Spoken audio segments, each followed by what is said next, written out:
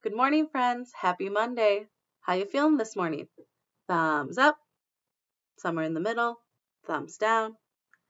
I am feeling thumbs up. I am so happy to be here with you today. Today we're talking about something that is in the sky in the nighttime. There are lots of songs. There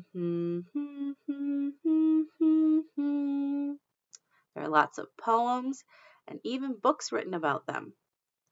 One poem that comes to mind talks about when you see the first one in the sky, you have to make a wish. Do you know what it is?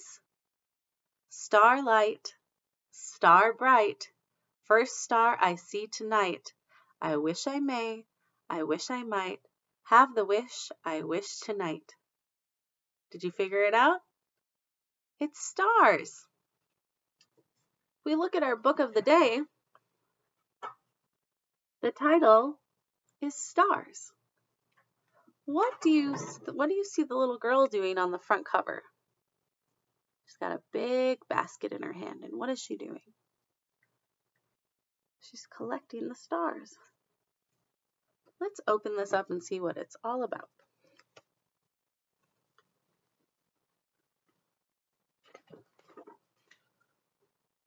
Stars by Mary Lynn Ray.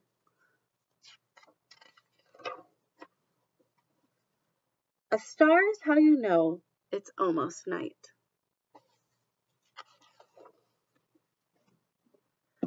As soon as you see one, there's another and another, and the dark that comes doesn't feel so dark.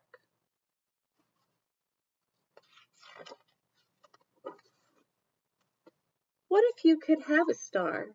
They shine like little silver eggs you could gather in a basket. Except you know you can't. Not really.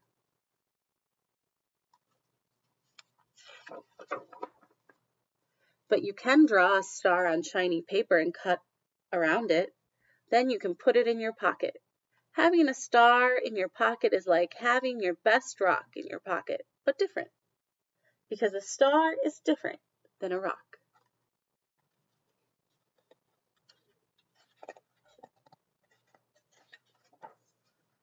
Pin a star on your shirt and you can be sheriff.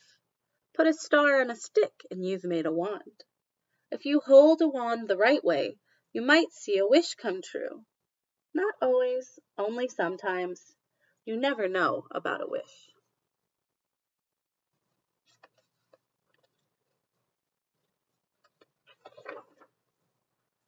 You can give a star to a friend, but never give away the one you keep in your pocket. You need to know it is there. Some days you feel shiny as a star. If you've done something important, people may call you a star. But some days you don't feel shiny.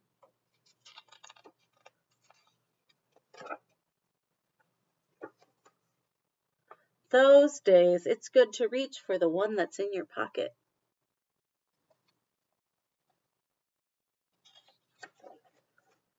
And if you ever lose your star, you can draw another, or you can find another one. There are places. Moss where you might see fairies is made of green stars.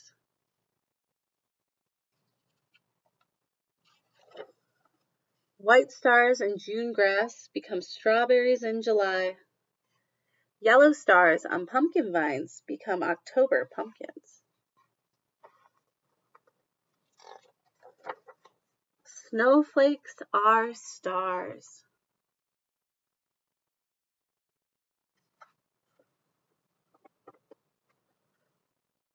Blow a ball of dandelion and you blow 1,000 stars into the sky.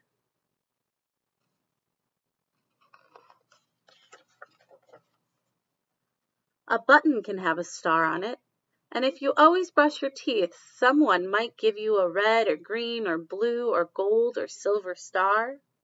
There might be a star on the calendar to mark a special day. But stars that come with night, for those who have to wait for night, you need some dark to see them.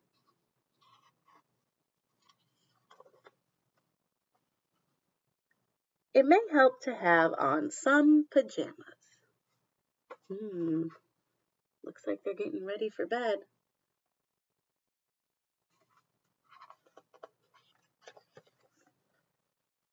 Then you look up.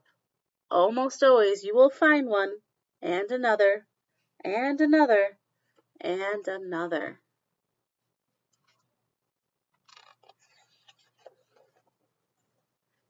And if sometimes you can't see them, they're still there. What's happening? Why can't they see the stars? What are those?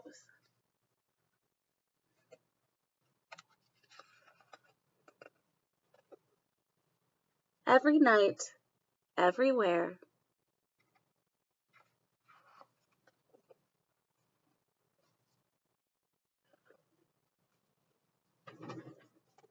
What did you think about that story about stars?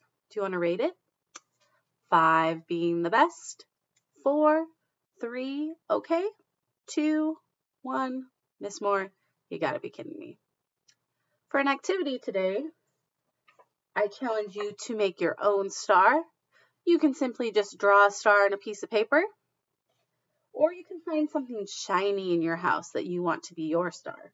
For instance, I found these shiny gold heart stickers, and I think I'm just going to cut one out and use it as my star today.